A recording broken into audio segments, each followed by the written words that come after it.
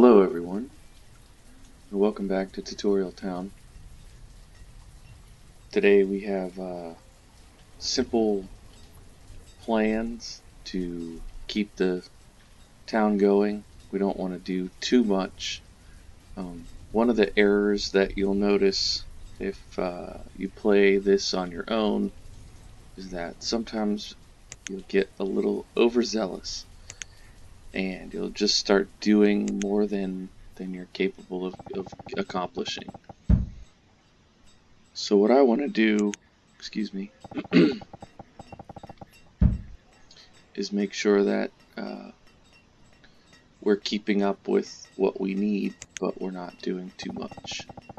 So it might not be super entertaining to watch me select gathering missions and whatnot, but we've got quite a few people who are going to help us get enough food for the season. There was a really great comment I received on a video, I think it was 2 videos ago, if you'll forgive me, that said, hey, you shouldn't be gathering food within the radius of your gatherer, which is correct. I shouldn't have manual gatherers going up into that area. Someone also mentioned, which is something I'm kind of surprised I didn't do, they also mentioned, hey, if you gather anything that's not a tree from within the radius of your forester, it will help the forester be more efficient as well. So I meant to be gathering these sorts of things outside of the radius of that for a while now. So please forgive me for not being more efficient with that. We certainly have a lot of options now. This is my favorite part about the mid-game in Banished with the Red Ketchup Mod. Is there's no specific way to do things. So what I'm doing now, you'll notice I'm just getting these clumps of trees. I actually learned this trick from a YouTuber named Kendi64. Kendi also streams this game, or I should say records this game, and the idea is, rather than doing massive clear cutting of your whole forest, you're just taking smaller sections out, and it's particularly effective. I didn't display it here, but it's particularly effective to do those little clumps within where your forester covers. So like here, I'm gonna have laborers, because I have so many laborers, there's gonna be some that live in these houses. So when I mark out little chunks here, then the forester will come through and replace that, which makes it more of a renewable resource than simply gathering it wherever. Alright, so let's take stock. Let's see where we're at here. We only have 3 tools, and we currently have no iron. So let's go ahead and make some iron. We have not yet built our forge. Sorry, I always forget the name of...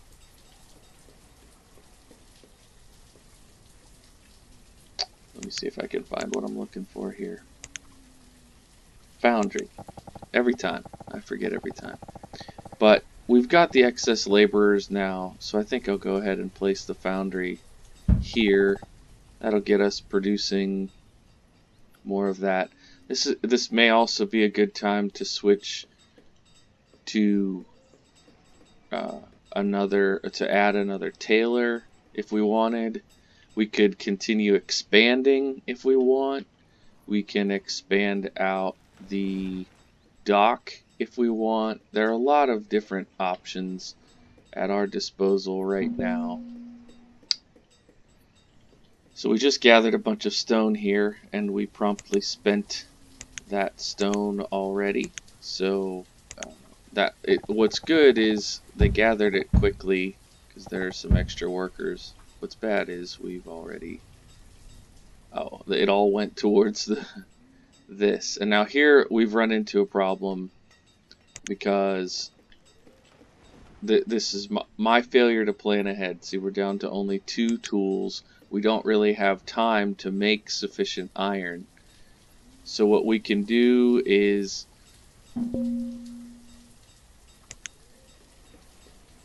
very quickly, we don't have that much stone either.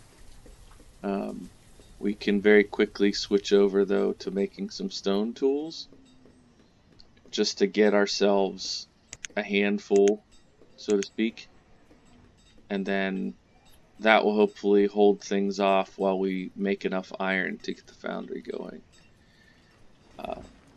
I've been, I guess, a tad too casual in my approach here, and I need to lock in a little bit more. So, alright, so there was a concern raised about the amount of food that we have.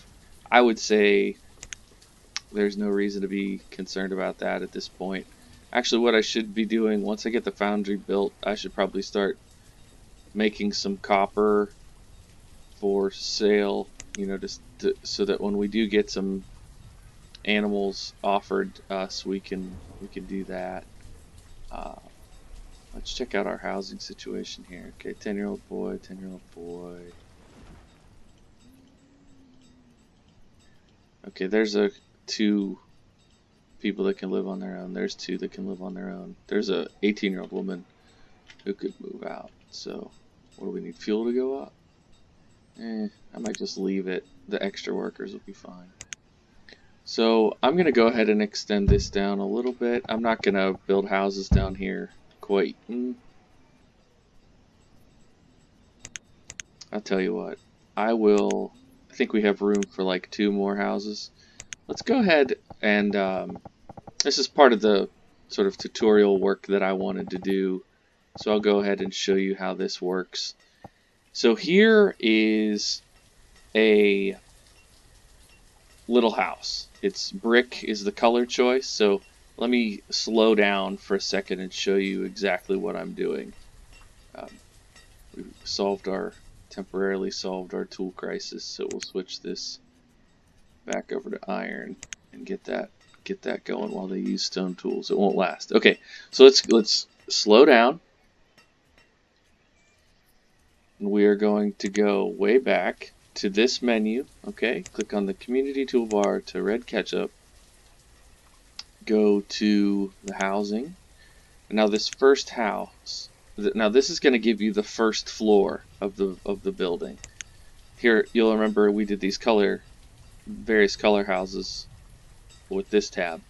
If you click on this one, you've got stone, 2 different types of stone. We've got 3 different types of brick. This is, I believe, old stones. And then this is lumber, is primarily lumber. So because we've been making some bricks, we've got quite a few saved up. I'm going to do this one. And I'm going to start off with a first floor, which you want to put in. Man, do I want to put it here? Yeah, well, let's do it. Let's put it here, just for demonstration. First floor, boom. That's going to go down. Now, second floor. Now, if you noticed, I'm pretty sure the roof was going sideways. If you hit your F key for variants, you can get all these different variants. And I like to make my houses go horizontal, so I do this. And then you click on the third floor, and now you could make it. These look so cool to me. This is really where the Red Ketchup Mod like won my heart when it comes to this game. Now this is a third floor. You can look at this. It's got all these funky roof combinations. I like this kind of thing. I like the across here, because then I can put another one of these in here, and it'll look like a city street. You could do this. I love that with the part sticking up in the back. The white, I'm not as big of a fan of the white style, but you can certainly do that. Look at this. I mean, it doesn't even look like the same game, right? Am I right? It doesn't even look like the same game. It's fantastic. It's such a neat idea. Design-wise, there's nothing like it. in Banished. This is neat. You've got the little round window here. It just makes it feel more old-fashioned, more interesting to me. And of course, because I am me, I'm going to come back to the old style. And here we go. This is what we wanted. We want to put 2 people in here cranking out some copper, because we're going to get copper going. We've got quite a bit of copper sitting up here in storage. Alright, they're all upset because they don't have enough iron ore to do what I'm asking them to do. So we don't want to switch them to copper now. Let's get our tailor under control. We got to deal with the trader. See things? We don't have a lot going on, but goats, yes. Here, this is perfect. Now you stay here. Let's buy ourselves 2 goats, because 2 goats can make more. So we'll do, that's 1 goat, and this is another goat. 1200 buys us 2 goats. Now the question is, do we want more so they'll reproduce faster? I'm going to say no. I'm going to say we'll be fine. So now we go over here. This is why I wanted to build this early, so that it would be ready. Now we select goats. I'm going to bump this down to 1. Some people in the comments may disagree with that, but that's my decision to go with 1. I think 1 person will be sufficient there. Okay, so now we need to figure out what we have in storage. We've got 54 flax. Well, that answers that question. We'll go down here and make some linen. Once they make a bunch of linen, we'll switch it over to 1 linen, 1 leather. But we're okay with 41 there. But we really need to find some iron ore. There's some down here. Go ahead and gather up this iron. Now, if I was worried about my workforce, I might reprioritize things. But this is why, with this game in particular, you know, people will say what they will about how to manage your workforce on a game like Banished. But for me, I love to keep as many laborers as I can, because then they do what I tell them to do. If you put the laborers all through all these other things, you know, I could build an apiary, and I could build more hunters, and I could expand out here and have more things going on, which I may do very soon. But the more work you assign like that, or people are doing that full time, the less opportunity you have for them to do what you ask them to do. I like to be able to say, here, get this food. You know, we're down to 2,400. Get this food and watch. Let's actually watch. See, they're getting this food because there's so dang many of them that can do it. That's a really cool part of this game for me. Okay, looks like we're missing lumber. I thought we had extra lumber. Oh, maybe it went to the trader. Alright, so we'll get somebody making lumber. We really are starting to run low on logs. We're not keeping a steady amount, so we really should build a forester. The question is, where do I want this city to go? I need to do a planning stage. You might think, oh, you only have 50-ish people living in this city, who cares? But it matters. You need to figure out your parameters, because if I want this city to be populated here, okay, like up here, the northern part of the city, and down here, like I want to put a ton of houses in this area, I absolutely can do that. But then, you know, maybe then I put gatherers and foresters over here, and they're feeding this city. I can put a iron mine in or something along those lines. But this is a huge map. You know, I've got this huge bit of water up here. I've got space across the water that maybe could be a part of this settlement as well. So it would behoove me to make decisions, because The people can walk far, but you don't want them to walk far for necessities. Like, look at all this land. This is insane. This is an insane amount of space that we could fill. So, you know, maybe we want to build a road over this way and eventually expand up that way. And maybe down here, instead of making this part of the city, maybe we want this to be another forester and gatherer, and let the industrial part be the southern reach of our settlement. It's a tough decision, and there's no right way to do it. The key is whatever you decide, stick to your guns. If you change your mind 1,000 times,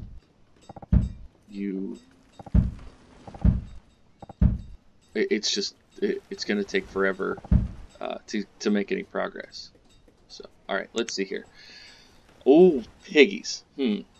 Well, pigs, the good thing about pigs is you get meat, right? You get the pork out of them, and you get, I believe they produce fertilizer. So, if we didn't just get goats who are going to produce milk for us, if we didn't just get goats, I would be all over this. They're 600 each. What could I use to get 1,200 so I could get 2 of these piggies? Did we build up any copper yet? 12. That's not quite gonna cut it.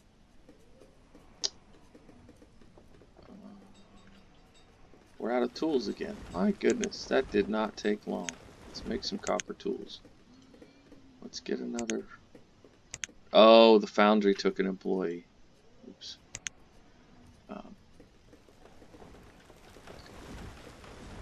There's a lot to watch for. That's all I can say about that. I apologize. I know this is a tutorial, and it's supposed to be teaching you to not make mistakes like that. But there's a lot to watch for. That's all I'll say about that.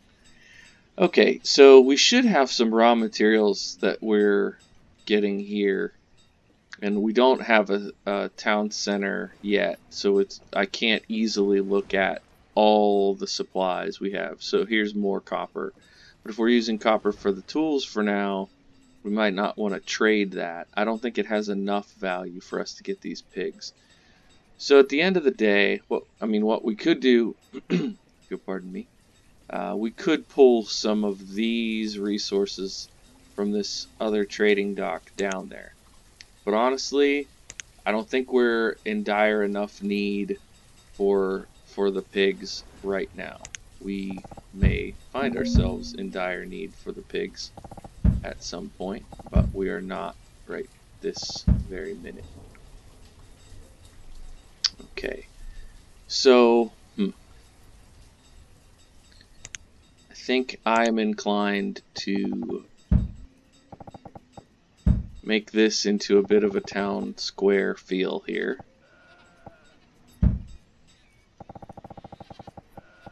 Why is that going crazy? Oh, because I'm gathering stuff marked there. Okay. Once they get done gathering the food out of there, it'll let me make a road across here. I already put the one across. And then I'll make this a double road. So hopefully people will be able to get around relatively quickly. I'm also, just because I'm a mediocre scared about our food situation right now, I am going to put in another seafood farm. Now somebody corrected me on how I did this, and I promptly forgot what they said. I'm going to put another seafood farm there, and then we'll put... Okay, so my trick for laying these out, it's probably not the best way of doing it, but you can see right here on the screen if I'm overlapping. Okay, that's bad. So I can't build there, but I want to make sure that I'm in line this way. So I look on the overlap and say, alright, I need to go one up. Wait, that doesn't make sense. Oh, it's because this way. They're not the same size. So I check out my overlap here, and then I say I don't want to be overlapped like that, and then I move it up, and boom. Now we should get a rice patty, I guess it is. A rice patty there very soon. We are running very low on firewood now because we've been making lumber for a little bit. So let's do this. The gatherers can help us with this if there is any. Oh boy. Okay, there's some down there. And we'll see if we can find any over here. And maybe a little bit there. And we should have 2 people in this. Get them fired up. We're going to need to drop some logs too. So get some of these trees in and around here.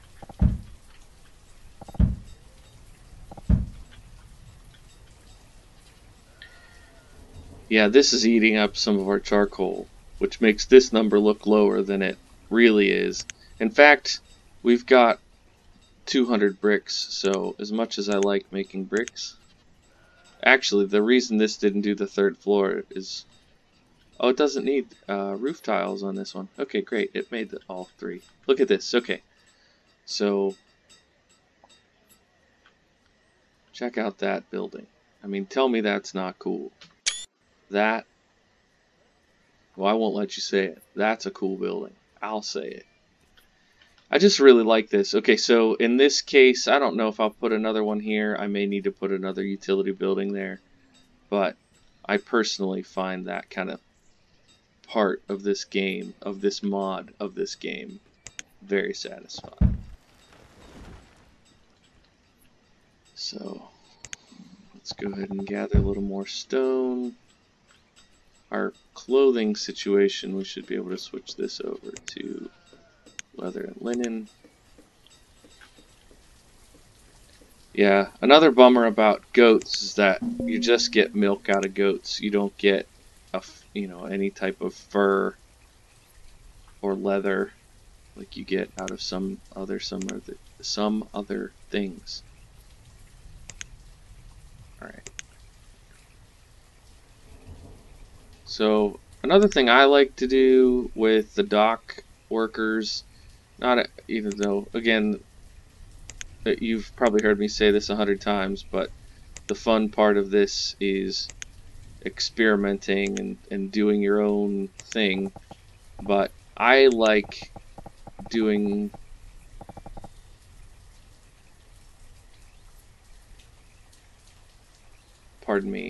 I like adding a little bit of storage onto the dock, but I thought there was a size in the middle here, not a stockpile. Open area. Maybe I do typically do the barn, but because of my location this time, it's having a harder time fitting there. Let's do. How's it? I'm not sure if that will infringe on the fishermen. I don't think it will, but since we're so close to the shore, there's a storage barn right here on the shore, so I'm not going to worry about it.